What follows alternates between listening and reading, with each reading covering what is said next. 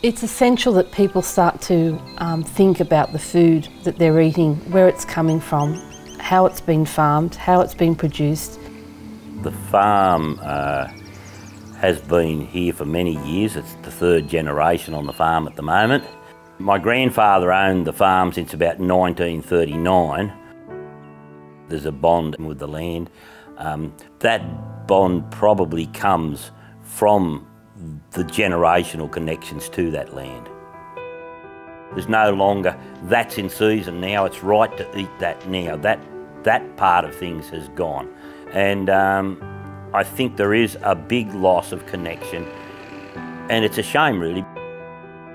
It's about supporting your local producer, the person that puts in the effort, the long hours, to get that product as fresh, as clean and as crisp to you on a daily basis.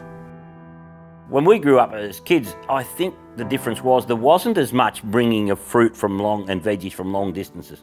They were produced local, and you used to say, oh, it's nearly Christmas time, it's watermelon time. For local, it's better if it's straight off the tree. I mean, you like people to eat it the way you like to eat it. It's also important to see that the local farmers survive, and that won't happen unless people give their support.